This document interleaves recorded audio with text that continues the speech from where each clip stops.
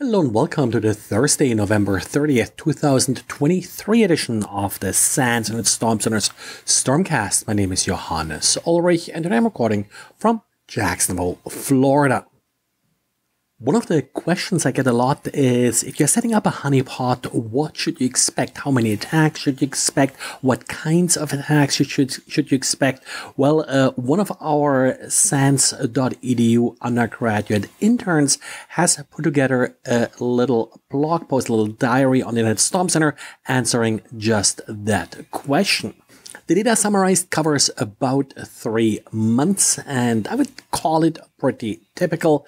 There are attacks against the SH honeypot from about 26,000 IP addresses, and 13,000 different usernames were attempted with 43,000 passwords. So quite impressive numbers for a little lonely honeypot just exposing SSH.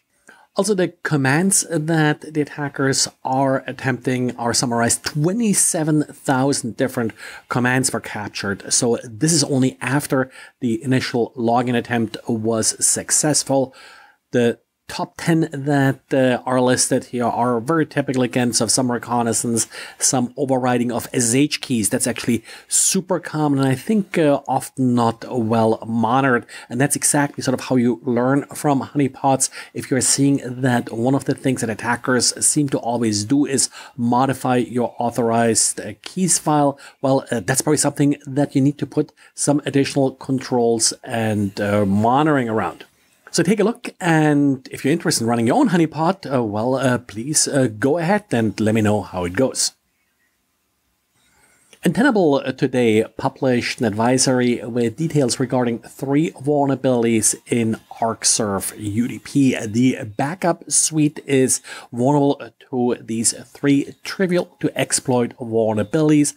Untenable does provide sample curl commands essentially that will show you how to exploit these vulnerabilities.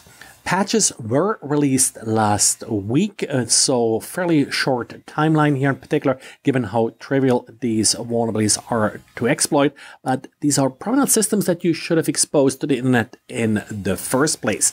In particular, the first of the vulnerabilities, that CVE 2023-41998. It's an unauthenticated remote code execution. Essentially, the vulnerability here is that the attacker can trigger an API endpoint that will download and execute a patch, but there is apparently absolutely no validation as to where the patch is coming from or what the zip file that's being uploaded here actually contains. So that's how the trivial remote code execution works. By default, the vulnerable service is listening on port 8014. At this point, I don't see a notable increase in scans for port 8014. Set up some of our honeypots to start listening on the port, so we'll see if there are any incoming scans trying to exploit this vulnerability.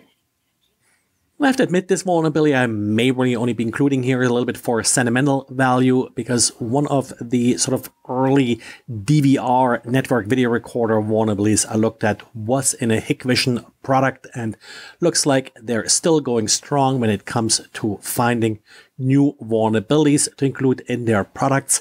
CVE 2023-48121 is, as they're saying, an authentication bypass vulnerability in the HIC Connect module.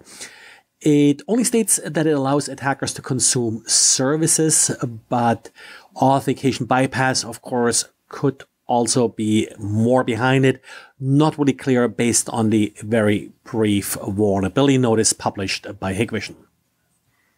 Then we have an interesting paper by researchers from Northwestern University that looks at prompt injection attacks at 200 plus custom GPTs.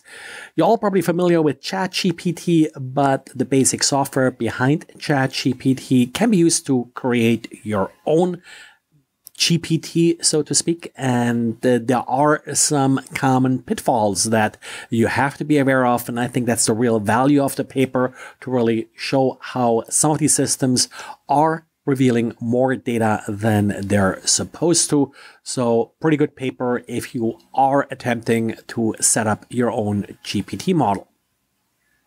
Well, that's it for today. Thanks for listening, and thanks to everybody who is sending me links and interesting stories that I may have missed. Always good to know what's out there and what's interesting to you. Also, let me know if there are any stories that I should or should not have included.